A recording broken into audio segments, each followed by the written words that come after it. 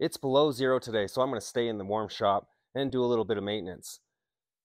There's been a lot of talk about the proper chain tension on the new Turbo R, so I'm going to pull the chain case off my 23 Expert Turbo R 154.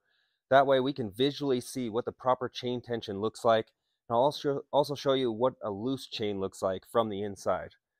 But I'm going to spare you with some boredom. I'm going to pull the hood off, pull the muffler off. If you don't know how to pull the hood off your Expert or your new Gen 5 Ski-Doo, there's a video below.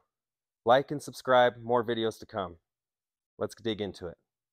I got the hood pulled, I got the muffler out, I have all the hardware out of the chain case cover, I have shot unplugged, I have the speedometers unplugged here. The cover's ready to come off. As you can see, it's trying to fall off. So let's pull it out. They're not that tricky to get out once you know the procedure. Just kind of rotate it. I forgot to pull this out of the chain case cover. Now the cover's off. Chain case cover's off. This chain is tensioned properly. I really pay attention to this because it's 180 horsepower. They're going to stretch. I have a T25 with screwdriver type. I'm just going to back it off 2 or 3 turns. So that's 3 turns. So you can see the chain is now trying to loop around the bottom of the sprocket. And that's really loose. That's maybe 2.5 turns. It's enough slack that it's going to make contact with the case. Let's go further here.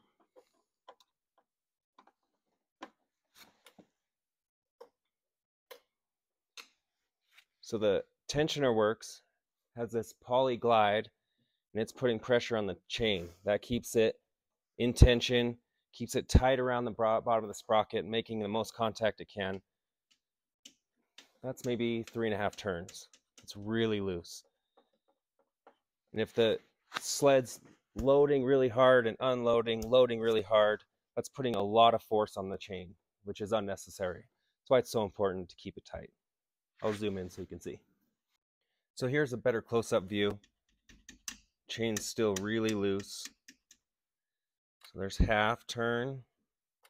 There's full turn, getting better. Another half. There's 2 turns. And that's pretty good. And I'm not putting a lot of force on the screwdriver, and I would ride it there.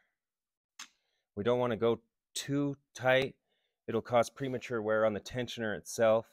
And if we lose this tensioner, or if it wears away, that's going to cause a sudden loss in chain tension, which will probably lead to catastrophic failure. Another way to tell if your chain is loose, we can rock the secondary clutch back and forth and you can feel the slop.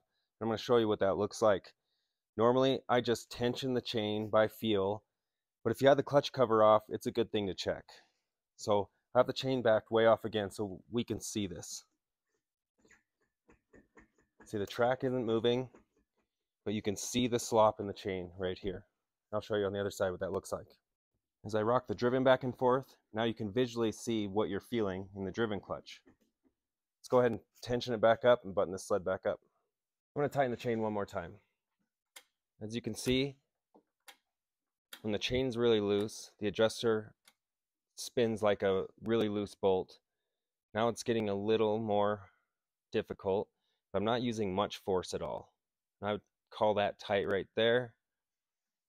That's proper chain tension. So check your chain. If you stay on top of this, you won't have a catastrophic failure. The chain is inspected. Now you can visually see what the proper tension looks like. So I'm going to top this. Well, I'm going to put the cover back on, top this thing off with some new oil, and go enjoy all this new snow we have. Thanks for watching.